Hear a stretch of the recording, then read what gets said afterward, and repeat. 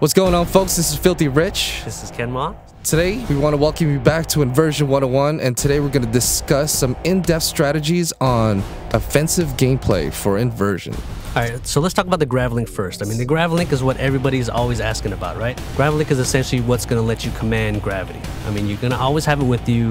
You have it with you pretty much at the start of the game, and you take it from the enemy. Take it, use it as a tool of revenge, right? It's going to let you do all these cool things, and Gravlink itself is actually a weapon. So the Gravlink is a weapon, so just in case you didn't know, use the Gravlink, experiment with it, pick things up, and show it all around.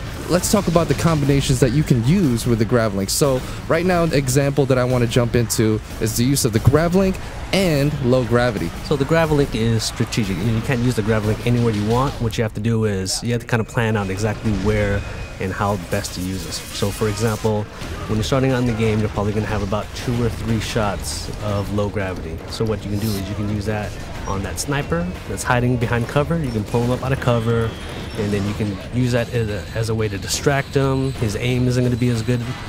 Later on, once you get a little bit better, obviously, you can put him up in the low gravity and then maybe grab an object out of the environment and throw it at him for a one-shot kill. That's a really, really cool thing. Now let's, we touched a little bit up on low gravity. Let's fill them in on high. Like, what's a cool situational thing that I would be put in to want to opt out to use high gravity? So high gravity, what it's going to do is it's going to increase the weight, 3-4 times. Once you hit an enemy with it, you'll see him stuck to the ground. He's kind of struggling. You've got about 5 seconds to decide what you want to do with him at that point. So, for example, Rich, I know if you're really good at up-close combat, you're just a master of the shotgun. What I can do is I can hit him with heavy gravity. He'll be stuck to the ground, and I can just count on you to run up and take care of him.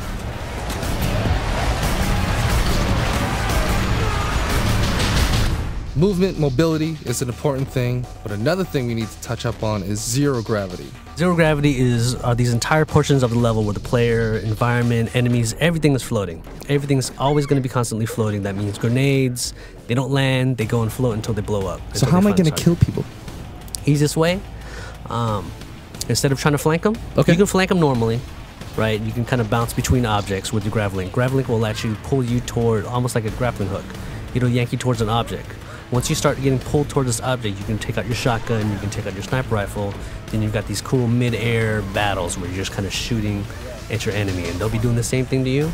So it's not uncommon to be darting back and forth and trying to get that, line up that perfect shot, and it looks cool and it plays great. So the next thing that we're going to cover is vector shifts.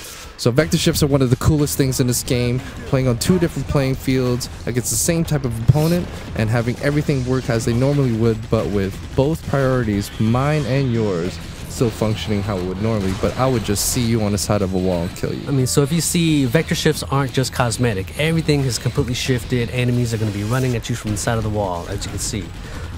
Now, because of that, they've got these different angles on you now. So your normal cover that you thought was safe is not necessarily going to work the right way. So they can get these shots on you. Your cover's already destructible. It's falling apart. What you're going to want to do in this situation, use your Gravlink, find out anything that's around you in the environment, anything you can find. That's right. So make sure, guys, I hope you enjoyed this episode of Inversion 101, where we talk about all the different offensive strategies. This is just a tip. We got a whole bunch more coming your way. Well, stay tuned. We'll see you next time.